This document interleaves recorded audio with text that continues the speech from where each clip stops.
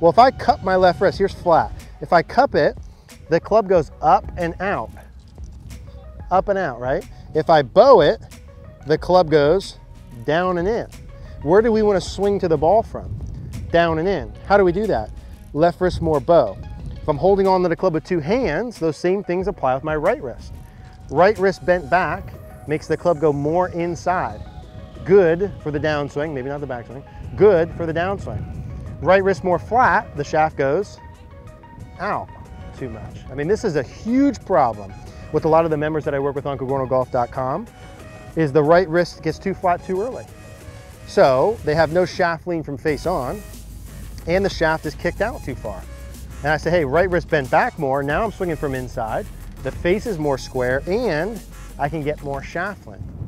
In today's video, we're going to talk about what I think is the holy grail. Really the most important thing we can learn to swing the club better, hit the ball better, ultimately play better golf. So the holy grail of the golf swing, right? What is it? What is the most important thing that we can do? What do the better players do that average players don't do as well, that maybe beginner players don't do at all? And that is wrist angles. And let me explain 3 things that the wrist angles control, and then how you can implement these pretty quickly to be able to see immediate differences in your ball flight pattern.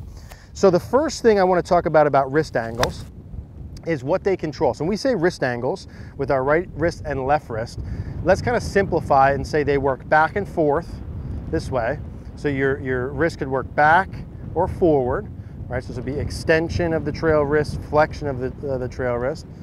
Flexion, like you're flexing your like a forearm, and then you're extending this way. Okay, so we have flexion, extension. Don't get caught up in the terms. We'll talk these through as we go. And then they can go up or down, right? So they can hinge up, they can unhinge down. We'll keep it that simple. Back, forth, up, down. Now, those motions control everything with the club face, the dynamic loft, and the shaft angle that I just gave you all 3 of them. So what it controls, right, the wrist angles, it controls the direction the club face points, open, closed, to the right or to the left. It controls the loft of the club, so you can de-loft it with the handle more forward or add loft with the handle back. And it controls, this is the biggest one everyone misses, is it controls the angle that the shaft is on, shallow, steep. Okay, that's huge.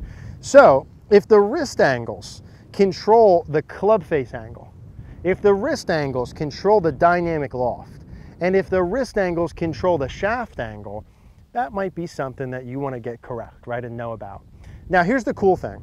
Not only do the wrist angles control the club face, dynamic loft, and shaft angle at impact, they control it at setup, they control it during the takeaway, the backswing, transition, downswing, impact, like we said, follow through.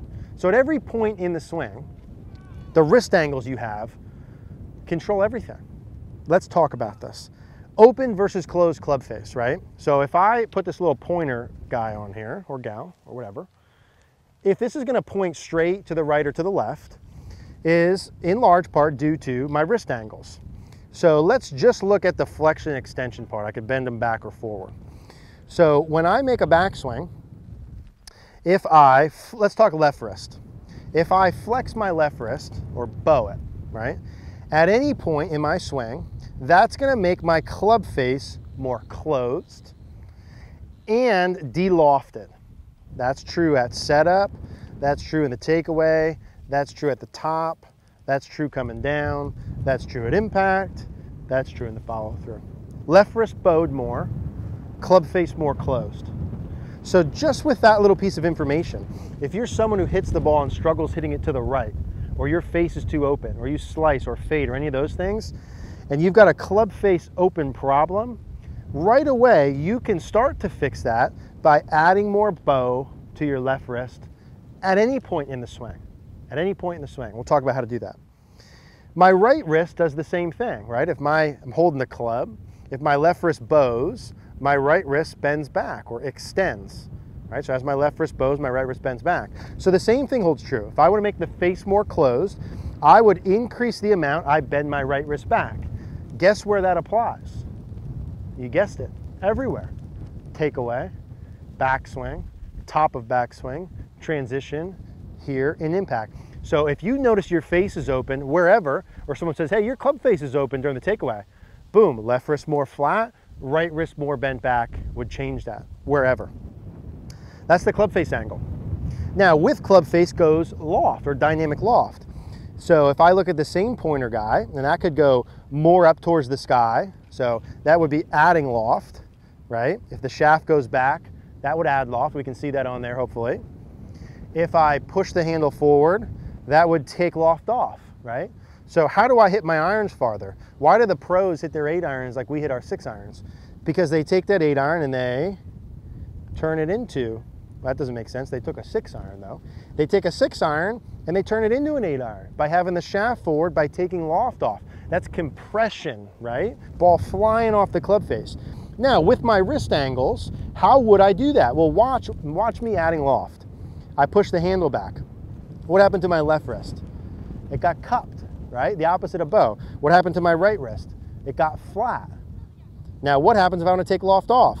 Now I would bow my left wrist or flatten it, and now my right wrist starts to bend back. Do you see the difference between those two? So that's what adds loft. This is good for like flop shot only. But how many of us look like this at impact? Left wrist cup, right wrist here. So that's face open, too much loft. There's de-lofted. And that holds true there. That holds true in my takeaway. That holds true at the top, downswing, and into impact. And the last part, before we talk about how to actually like practice any of this stuff, is the shaft angle. So the shaft angle by wrist angles, right? So when I go to the top, let's look at, we'll look at both hands individually. So left hand.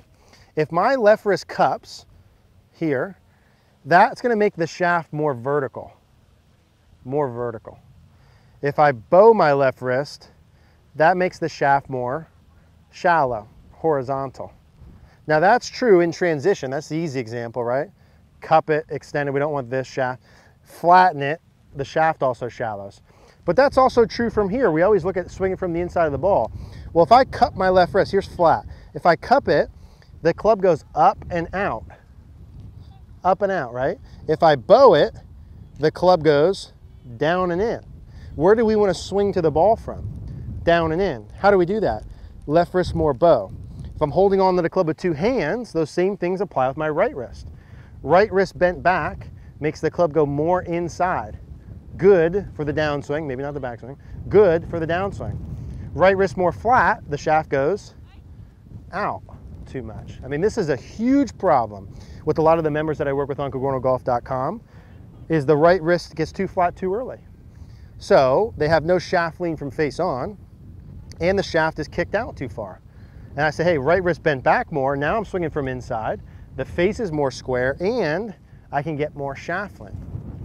So it changes the angle of the shaft in transition. It changes me swinging from inside. If I wanted to have the most shallow shaft, swing the most from the inside with the most square club face, my right wrist during the downswing would be the most bent back. I would be increasing how much I bend back my right wrist in transition. Or my left wrist would be bowing the most in transition. Flatten the shaft, swing from inside. From the top all the way to impact. So if your face is too open, of course we got grip, there's other things here, but if your face is too open, you want to look at wrist angles to fix that. So if I'm a golfer who hits it to the right, the first thing I would do is I would, with my lead hand, you could use either one, with my lead hand, hey, let me feel like I bow my wrist more to make it go less to the right or more to the left. Okay, I don't care about hitting it perfect, but I want to hit it less to the right. So I'd take my grip on here, feeling left hand, and I'm gonna say, I'm gonna bow it more. Okay, I'm gonna bow this wrist more. Now, in the beginning, I don't care so much when I'm doing it. I don't really care so much how I'm doing it or how much. Just let me start the process. So, okay, on the first one, I'm gonna feel it more in my takeaway. I'm gonna start bowing my left wrist in the takeaway. Let's do that once. And I'm gonna hit a ball. And now I hit that about 20 yards left of normal. Now, if I'm someone who hits it to the right, I'm thrilled with that outcome. Thrilled with that. Now I know if I bow my left wrist, that makes it go more left. Now I just need to find out who, what, where, when, how, and how much to do it to find middle. But I have a solution, right? I'm not guessing now at what I'm doing. I might from there then say, hey, okay, well, I kind of don't like it during the takeaway. I'm gonna try it a little more during my late backswing. Okay, cool. So I'm gonna take my left wrist and I'm gonna bow it more in the second half of my backswing. and I'm gonna look for the ball to go more left and less right. Beautiful, right? But Eric, that ball went 20 yards left of my target. Exactly. Tee up another one. Let's do the same thing. You got to change your ball flight, right? Opposites. So, hey, maybe I do it in the backswing. I don't like that. I do it in transition. You get the point, right? I'm going to do it a little more here, do it a little more. You can do it whenever, however much you want to get the desired ball flight. But I don't like left-hand feels. No problem. I can do my right hand. I can feel like I bend my right wrist back. Whenever. Started early, but I thought that's going to go inside. Well, it might. Keep an eye on it, right, from down the line. I can do it up here. I can do it in transition to change the ball flight pattern. Left wrist bowed is your friend all the time. Right wrist bent back, your buddy all the time. Left wrist cupped, not good, really ever. Okay, if you've got a really strong grip, yes, but let's assume no. Right wrist too flat too soon, not good ever.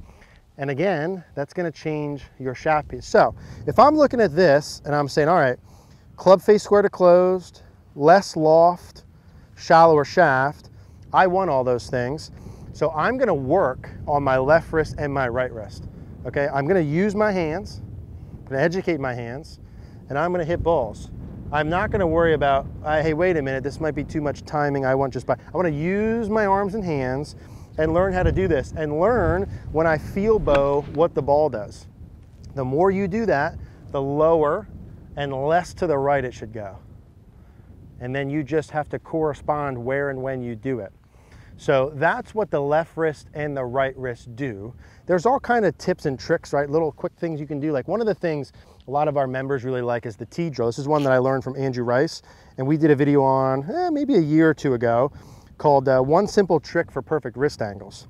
And it was all about putting this tee. I saw Andrew do this like a decade ago, just a quick video, and I was like, oh, this is brilliant. You put the tee in your glove, kind of in the side like your logo, and you use it as an indicator for your wrist angles. So when I take my setup, you notice the tee's pointed towards the target. Now when I make my backswing, the more I bow my left wrist, the more the tee points away from the target. The more I cup my wrist, the more it points towards the target. Not all the way, but about halfway.